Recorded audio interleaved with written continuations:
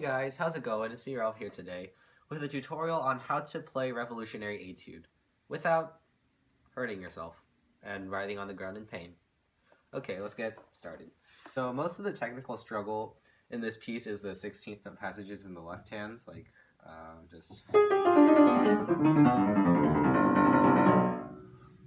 so to do the 16th note passages, I do strongly recommend starting it very, very slowly with the metronome. So, with the metronome. And then once you're comfortable with it at a slow tempo, you increase the tempo just like a couple notches on the metronome. And do that until it's comfortable and repeat until you have it at a tempo that you would like it to be at. One struggle at the beginning of the piece where it goes... that, I find it sometimes, my hands don't line up. To fix that problem, one thing I would do is, of course metronome would help, rhythm practicing, so...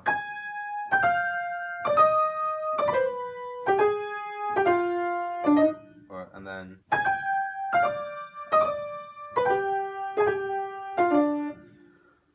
and just do that for the entire passage.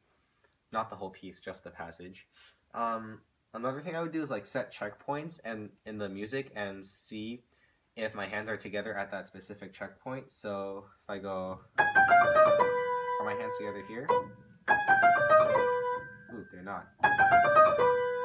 And then if it doesn't happen to line up, I would go back and fix.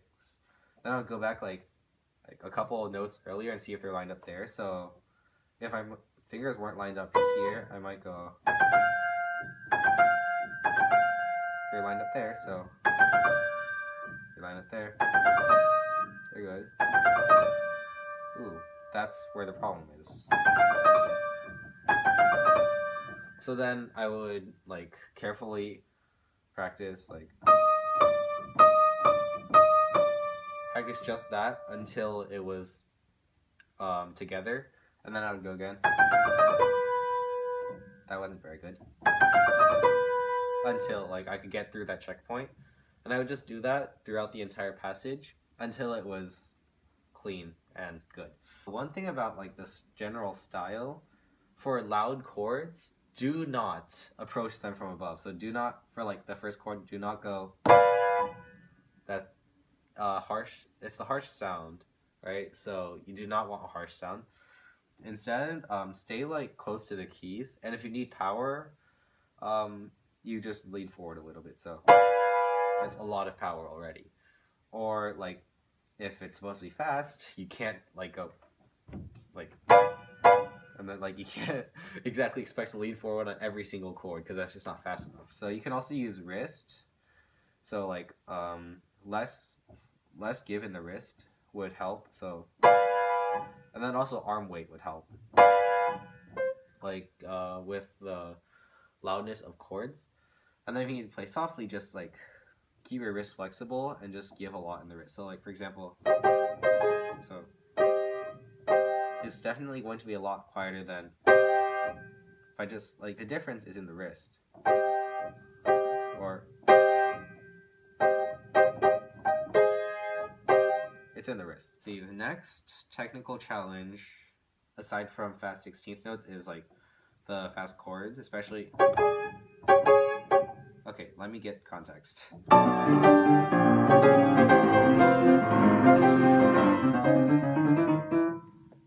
So the fast chords, that's also wrist. So wrist. And then to practice that, you could try isolating your arm to prevent your arm from helping out. So just that's all wrist. Also, one thing, there's the big jumps here.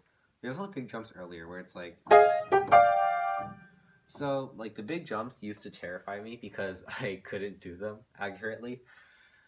To practice that, I would play normally up to the big jump, and when I got there, I would release all tension in my hand, move my hand to the notes, and then rest my fingers on the keys and check if they're the right keys, and then go.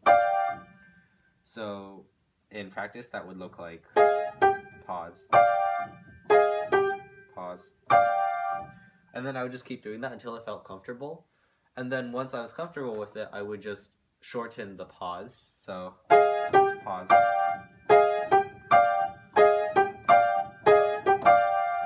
Until it was like in rhythm. But I'd still keep thinking like pause. Because that helped me like get it accurate. Next part, so it's the same, just quieter. Okay, the next part.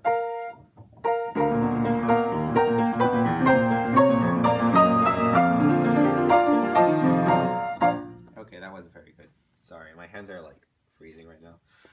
But basically this part just crescendo through it. There's not much to it. Next part. Oh lord.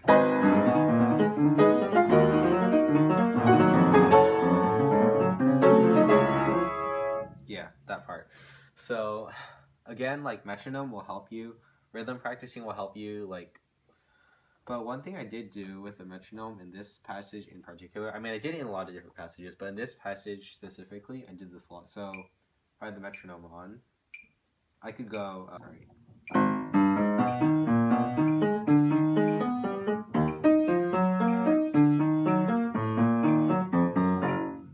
But then, like, I also practiced with my hand and metronome offset by like a 16th. So that would sound like.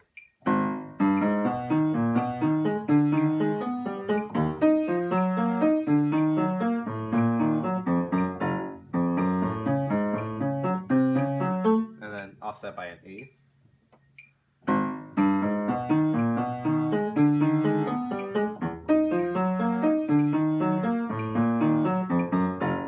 And then offset by 3/16.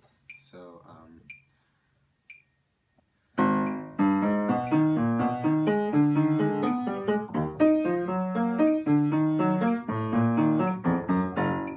and then I would just keep practicing those and slowly speed up. And that helped a lot with the evenness in that part, for me anyway. So if it helped me, it probably will help you. Also, this part is just generally very difficult to read because of all the sharps. So spend some time figuring out the notes.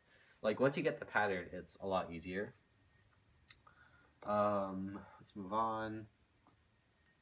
Next part is just chords and 16th notes, which have been problems throughout the piece so far. So if you've gotten that far, you probably already solved those problems.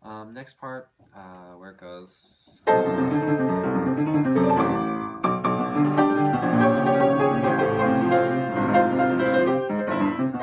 That's just the same as the beginning, except the right hand is slightly different. Chords are a little bit faster, but again, just like you isolating your arm and just you isolating your wrist and just like practicing it with only the wrist, that will help you a lot with strength and speed in this part. On the chord, so personally I learned it as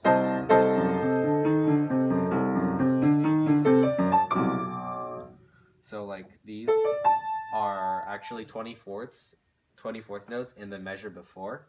So, and then this is the first note of the next measure. So it goes.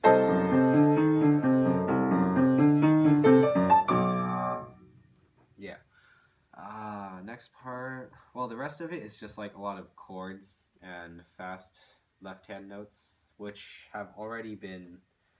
If you've gotten that far, you've probably solved the problems already in previous parts. So I'm not going to go over them because it's just the same technical stuff. Yeah, that's pretty much all the technical problems. Oh, one other practice technique that I find very helpful with this piece and just fast pieces in general is practicing it slowly and without tension. Let me be a little more specific. Like by without tension, I mean like without any tension at all. So like when you press down a key, you need to use a little bit of muscle. And then using your muscles is basically tensing up. So I try to minimize that by like having most of the power that goes into the keys as like just hand weight. So if I play like that passage from one of the passages from the beginning, like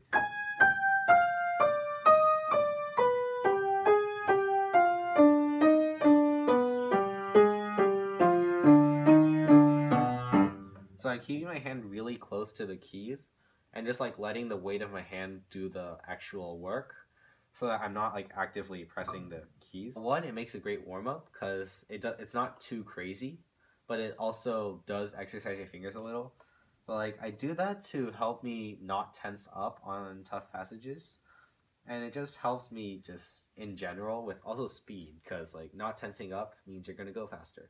Also, it doesn't just apply to this piece, it applies to other pieces as well, especially fast ones and also etudes. Like this helped me also with the winter wind etude. So for at least 4 months, the first thing I would do when I sat down was just go.